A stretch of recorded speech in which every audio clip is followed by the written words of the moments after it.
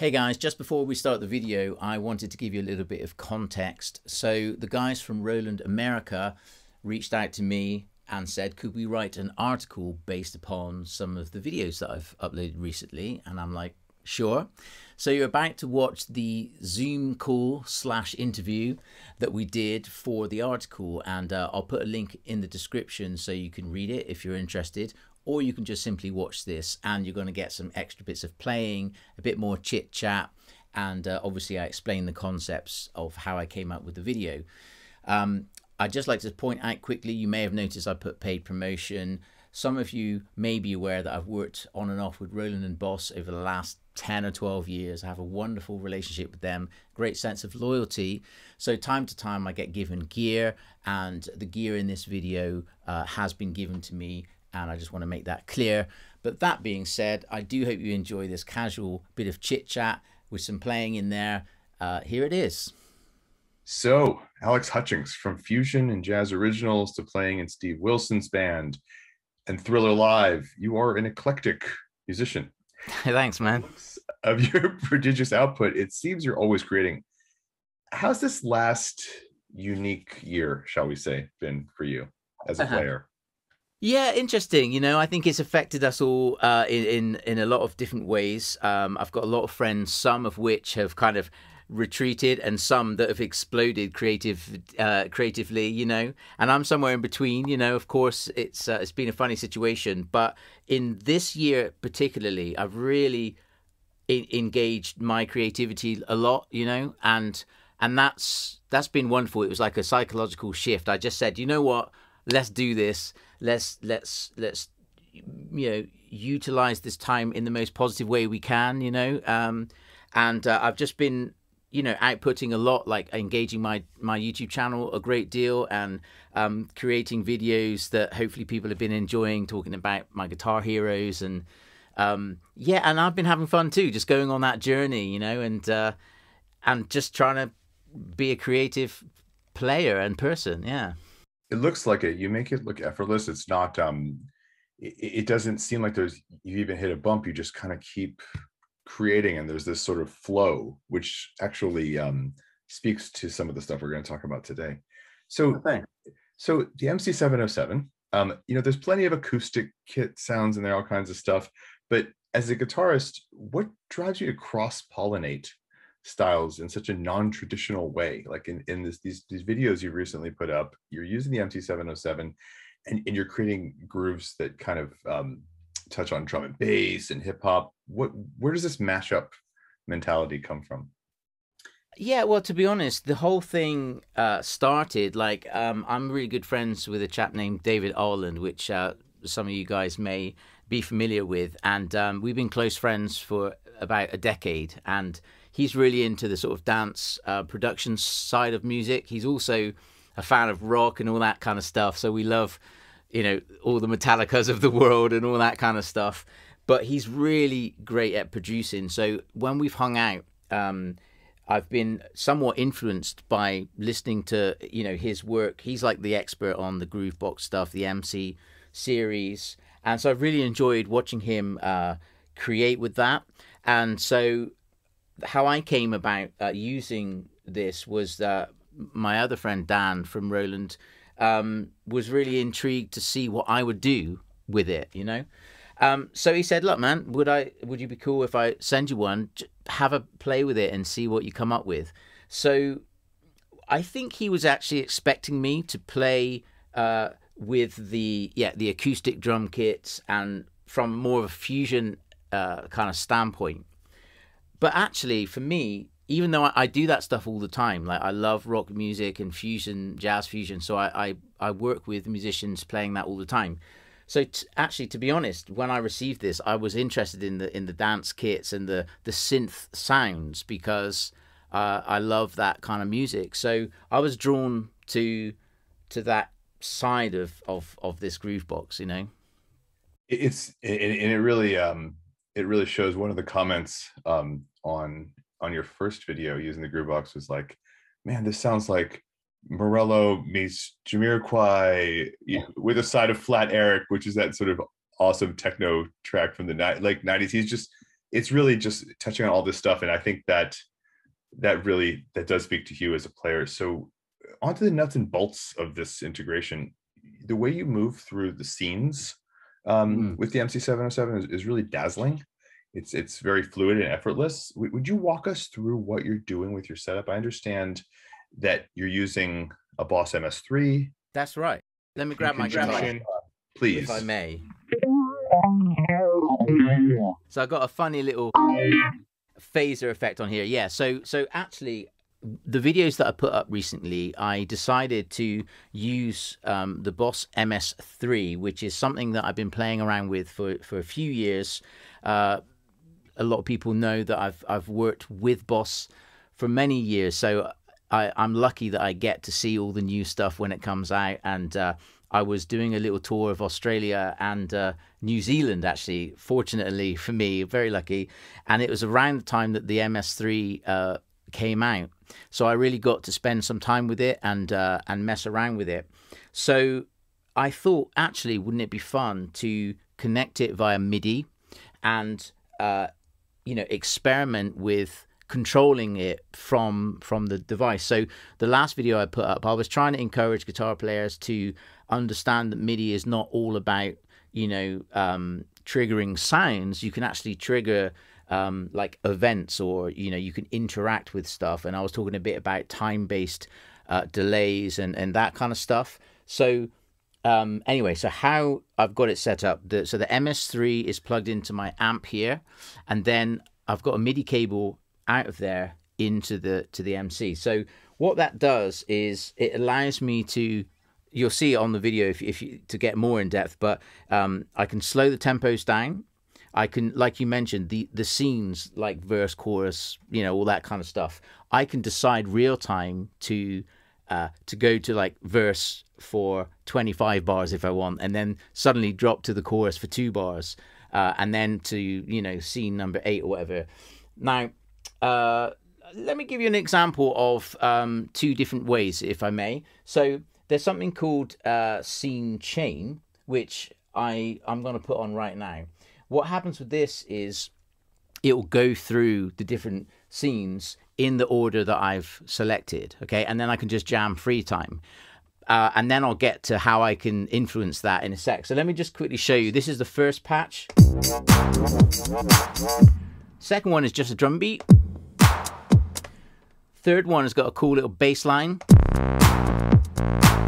And incidentally, I played all these in with the internal sounds here. 4 is a different groove. And then I really mix it up with this little get your freak on groove.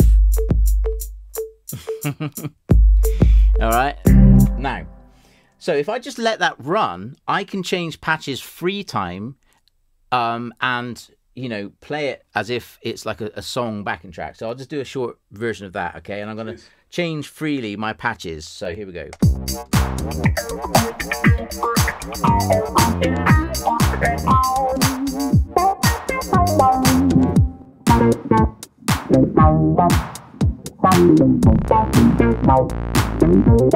So it's rolling through the patches, right? Yeah?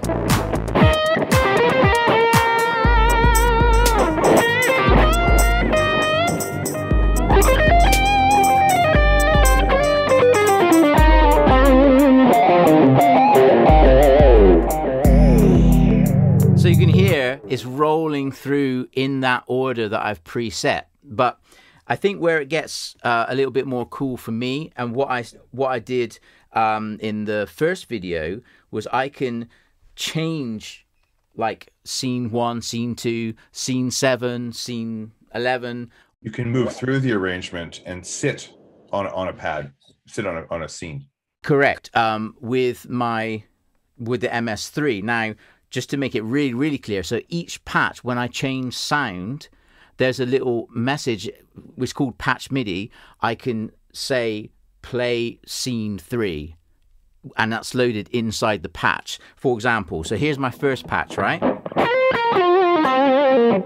That's my first patch with scene 1. When I go to patch 2, it's this kind of cool bass wah thing.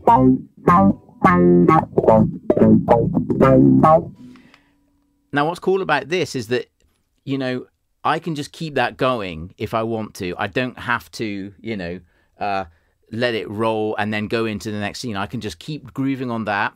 When I want to, if I could go back to patch 1 and go back to the original groove, or I can go to patch 3, change my guitar sound and the scene of the groove box as well. So let me give you an example. So here's patch 1, scene 1 here, and I'll talk you through it as I go.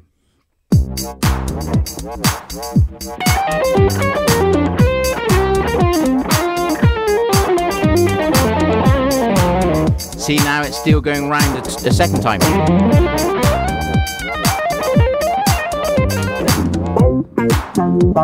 Scene 2.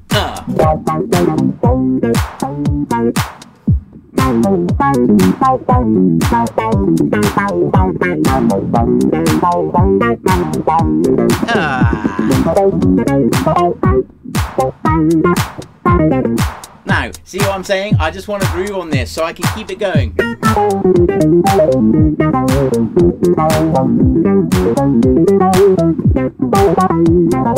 Now I want to go to scene 3. Here we go.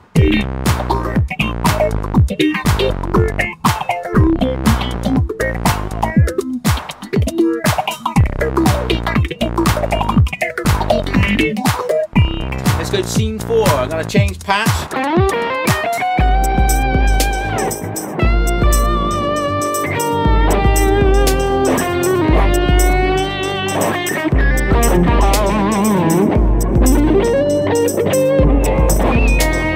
Okay, now to the next groove.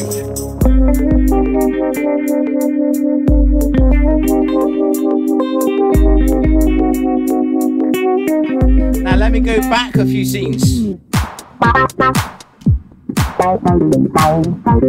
went back to scene 2.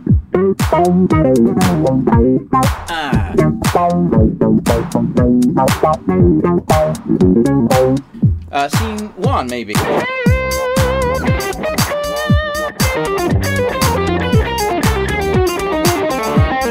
Scene 3,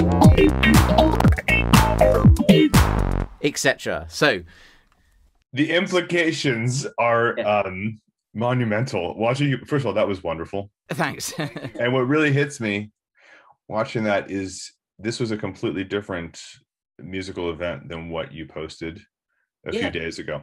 We're using the same scenes, and yet you're as a player, you are interacting with the moment. You're interacting with how long you want to have a scene on for, swapping stuff. The ambient thing comes on at a different moment. So it's really kind of an infinite tool for creating these different musical events. I also realized for the first time here, there's potential collaborative implications here too. You could play with another player and be moving through stuff like as a band behind you. Exactly. And again, as I tried to mention in my video, also thinking of the potential, you know, a thing that came to my mind was, if you have a drummer that's playing live, you know, they could have it monitored in their ear. They don't even have to send those grooves out to the PA, although they could play along to loops, right? And they'd be perfectly in time, but also all of your guitar effects would be in time. And then, you know, you could jam, you know, have the bass only in there. Do you know what I mean? If it was just like say the White Stripes, but on acid, you know what I mean? with the bass, and in free time, you can just say, whoa, let's go to this section, bam, and hit it in. That's what occurred to me. I'm like, well, okay, so this is like a new improvisational partner when it's just you and the groove box. It's like having a second person, but then you add a third, like another human. All of a sudden, it's like sort of an exponential thing. So let's talk about some of the tones. You kind of hit on them a little bit. Some of your guitar tones. So, okay, first of all, there's kind of a wide range here. How do you achieve, say, that nasty octave synth sound? Yeah, sure. Well, I'll tell you what. Let me load up the other project. Basically, the one I just played right there. That was the very first thing that I came up with. So I'm always a big fan of like one's first impressions of anything, of a person, of some gear, of whatever, of some food, you know. That first impression is really important. So when I got that groove box, that first thing I came up with was the very first thing that came out, you know. Patch 1, sounds that were pretty much preloaded in, and I just had fun with it. Then I came up with this track, and that's where I started to mess with the effects a little bit more. So let me load up the sounds. So this track is a little bit faster, a bit more upbeat. Let me check that we're on the right page here. Let's see. This is the first groove. That's right, the drum bass thing. Oh yeah, this is a whole different sequence. Yeah. Yeah. So anyway, I wanted to kind of start off gentle. I love this sort of effect. I actually was going to ask you about that atmospheric ambient. Yeah. So this was an effect that I came up with on the MS3 where, you know, in all the Boss products, you can have multiple assigns, which means multiple things happening at once. So in this patch, I've got like 3 or 4 delays or something. I can't remember exactly, but a lot, you know. And I can interact with them with the volume pedal. And in fact, even if I press it again, I didn't do it on the video, but it does like a more distorted tone. I'll show you. So like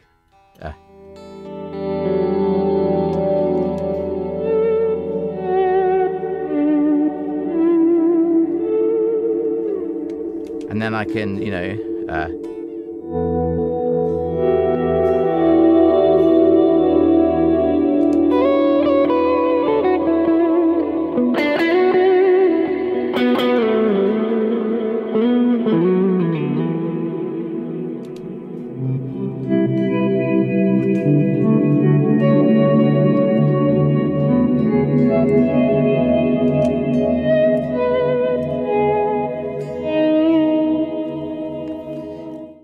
just endless swirl. It's so nice. It's so nice. You use it really skillfully in that first video, sort of an intro and outro, and it kind of made me think, oh yeah, this is really what, when you're using multiple products like this, if you have a setting that's that dramatic and then you also have these really colorful dramatic scene changes, it sounds like, you know, like a planned performance. Yeah, when you drop out and there's that thing happening. Yeah, absolutely. So I wanted to kind of start with that, and I love that patch that I created on here. And then again, like say, the dramatic drum and bass kicks in, right? Same thing that we just mentioned about the principle, right? I can, if I want to, go to the next patch with just some bass stabs. Bum, 1, 2, 3, and bum, bum. Okay. Then the next one, some strings added. Okay, then it kicks in half time. So far, all that's happening is I got my fast drum beat, the bass line, then that on scene 2, on scene 3, I add the strings. On scene 4, I keep the bass and strings and just change the groove half time. And then on scene 5, I add an instrument. Check this out.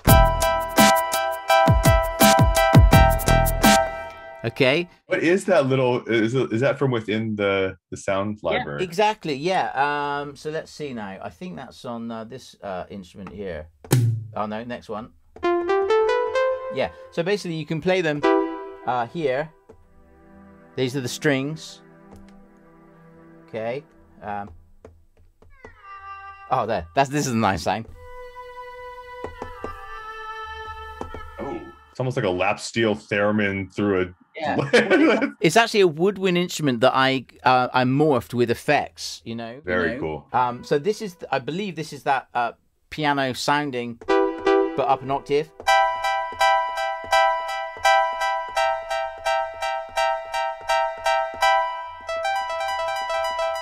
And you're doing like you're doing chordal voicings and stuff like that. So all that is possible with it. That's something a lot of folks don't know about the Groove Box, is that it is absolutely just a different way of playing chords, but it's still all your musical knowledge applies still. Yeah, still making a seventh. You're still doing all that stuff. It's just, it's not a piano.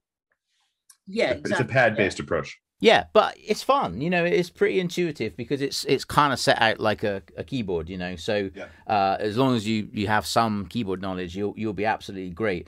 So yeah, so after that, then I had this crazy other effect on the MS3, which I love.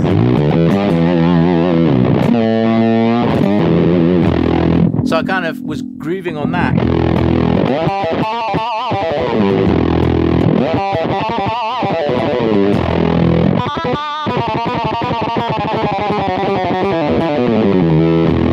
So then when I kick in with the with that first groove, and then the bass kicks in, I can go 1, 2, 3.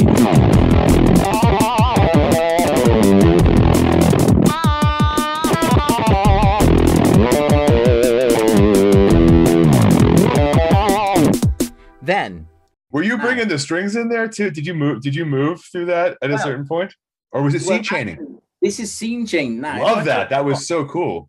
So I can just turn that off, and now I can do it myself, right? So the first, let me see now. I'll make it clear. So I'll keep that same example that we just had on scene 2, and then I'll kick in. Let me see now. Yes. Okay. Right. So I'll bring in the strings this time. So check this out. So here we go.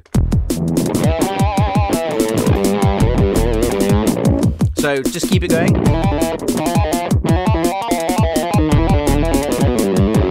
Now.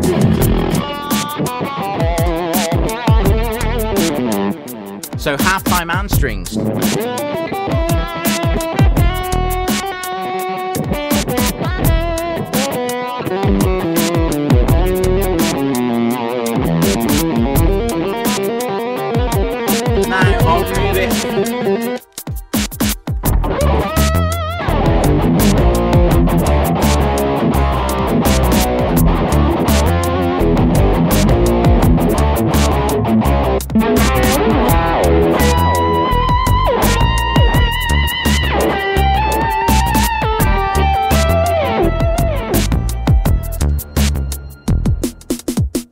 Okay, etc., etc. So at this point, awesome.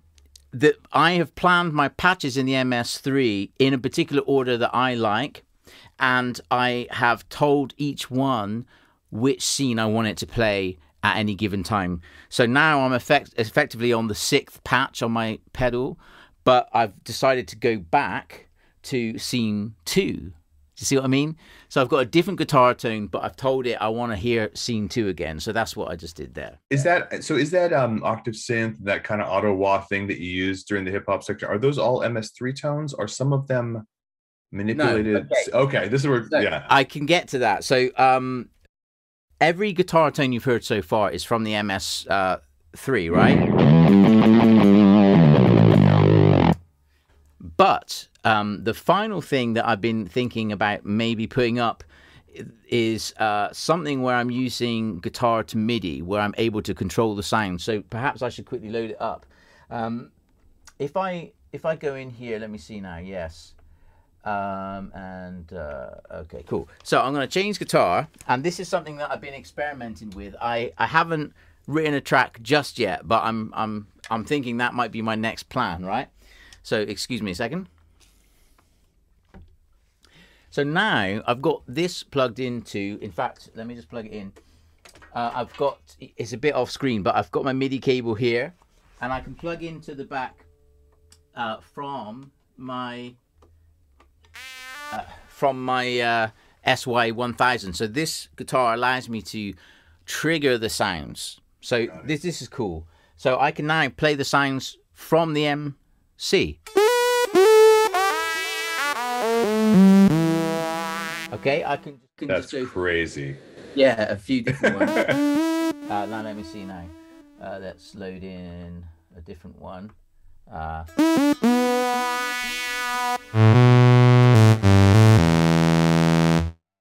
that is a pure synth tone. Yeah, yeah. I love that. It's very soft. And if you look, I can do the really sounds like a synth. So that's me doing that. If I just play it straight, you know, it's quite boring, but I can. There it is. Okay, now check this sound out. This is crazy. This is one that I'm definitely going to use because it sounds pretty crazy.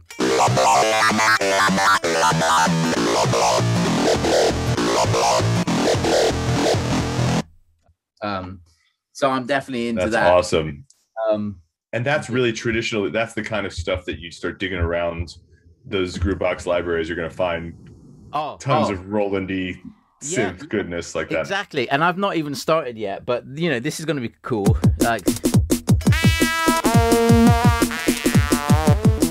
and then I kick into the other sound.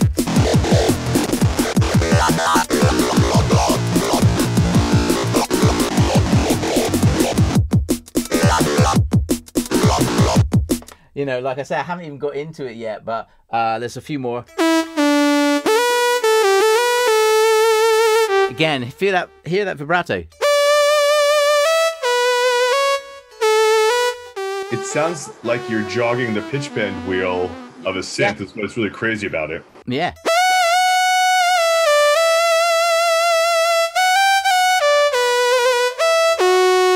It's kind of like a Winwood synth tone.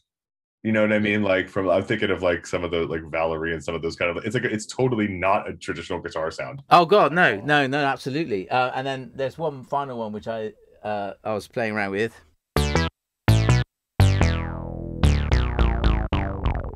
So I've got it really tuned down low, so it's like a bass, you know.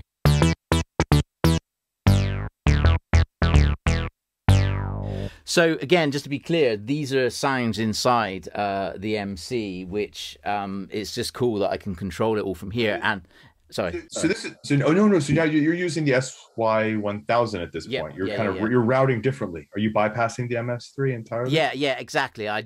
Crazy. You have a whole different setup now. Yeah. So I got my synth thing here. I mean, I don't know if I can maybe pull it over a little bit so you can see the guitar synth there. Yep. Okay. Love it. And that's what this guitar is plugged into, you know.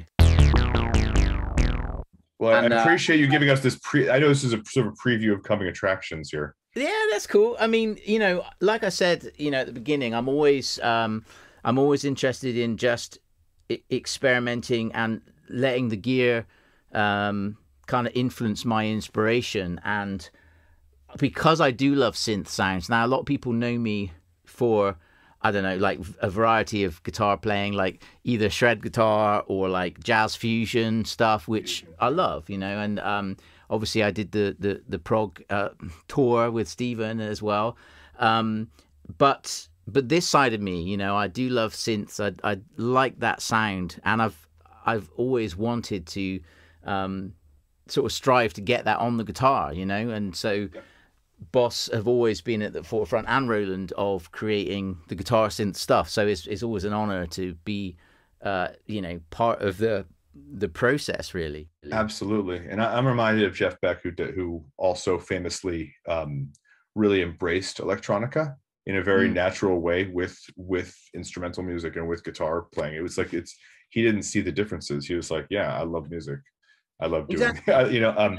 So speaking of guitarists, so you got this MC707 here. The MC707 is part of this Groovebox series. There's its sibling, the 101, which is sort of the smaller version of this. Let's say you're a new player kind of putting together a rig. Do you see this as being relevant, like this type of setup to a player who wants to experiment with MIDI? Like, would this be a good way to get into it? Possibly. Yeah, I think, you know, as a palette, it's really cool. If you're into electronic sounds and that kind of stuff, I think, yeah, like you say, that's the kind of smaller brother, isn't it? They're the same. They're kind of like it's like sort of Big Daddy and then the little one, but it's the same library. So all those tones you refine, that's sort of Roland Zen Core family of sort of cross pollinated tones that you can use between different. Yeah. That's what I thought. Yeah, so that's good. So I would imagine that the functionality is pretty much the same. I think it's similar, yeah, and so therefore, yeah, you have all those sounds. And yeah, I think, you know, music is always moving forward and developing. And you know, what I love about Roland and Boss really is that they're not stuck in the past. You know, they want to move forward. Now, you know, we all love having, you know, old 60s and 70s valve amps and all that stuff, of course, because that's what we grew up listening to, you know. But I've just not been afraid to look at the future of stuff as well. And I think yeah, it's cool to meld it all together, and this is a great way of getting modern sounds, in your music, really.